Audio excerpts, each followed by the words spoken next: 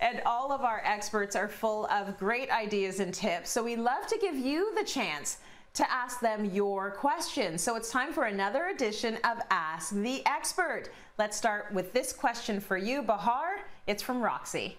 Hi Bahar, my name is Roxy. I'm hoping you can help me. How do I stop my eyeliner from smearing? Such a good question. There's a few things to look at. Your first thing I'd consider is your actual eyeliner formula. My best suggestion is to use a gel liner that happens to be waterproof, because the gel liner is going to glide on, and then that waterproof bit is just exactly what you're looking for. It's going to stick in place. The next thing to consider is, are you using an eyeshadow or eye makeup primer? Because those things really help whatever eye makeup is actually placed on that surface area to grip a little bit better, so that it prevents a lot of the product from slipping and moving around. Leigh-Ann, you are up next. Here's a question about the foyer. Hi Cityline, welcome to my foyer. I currently have these peel and stick tiles, and as you can see, in some spots they're moving. We'd like to replace them with regular tiles. My question is, do we need to remove the peel and stick tile, or can we just place tiles on top? This is a great question, and I have a really simple answer for you, and probably not the one that you were hoping for, but the answer is yes, you absolutely have to take those peel and sticks up. The fact that you mentioned they're already moving around, if you put anything over top, especially a traditional porcelain or ceramic tile, something that's a little more brittle, the last thing you want is movement. You need those suckers stuck down really, really well and installed properly.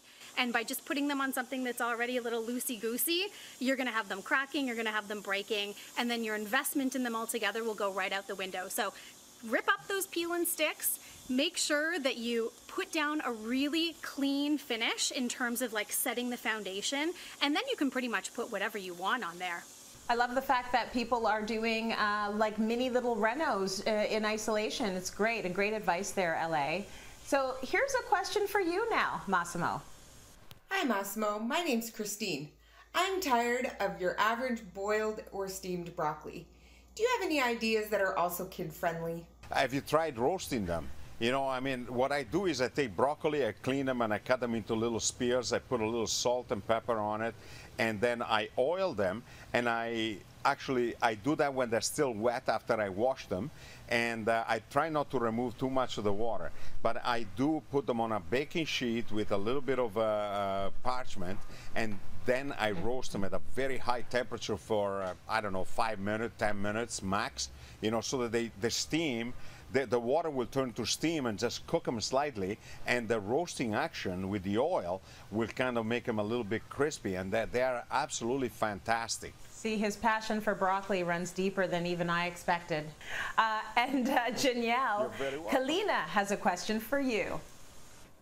Hi, my name is Kalina, and this is my quick fashion question. I've been doing a lot of dog walking and a lot of chilling around the house and just short walks, and I found myself always kind of living in these athletic slides. These are my go-to. I love them, they're comfortable, they're easy to put on, but as I migrate back into the world, I was wondering if maybe looking for an alternative that's a little bit more sophisticated but just as comfortable and just as easy. I have the perfect solution, and I too wear athletic slides everywhere. I wear them around the house, I wear them outdoors. So these are actually what I would suggest. These are actually from Charlotte Olympia, and I got them at Studio D. They're extremely comfortable, very versatile, and can work with any occasion. I love it. We can still be relaxed, but maybe level up the style a little bit. Very nice advice there, Janielle. Thank you. And thanks to all of you for your amazing advice.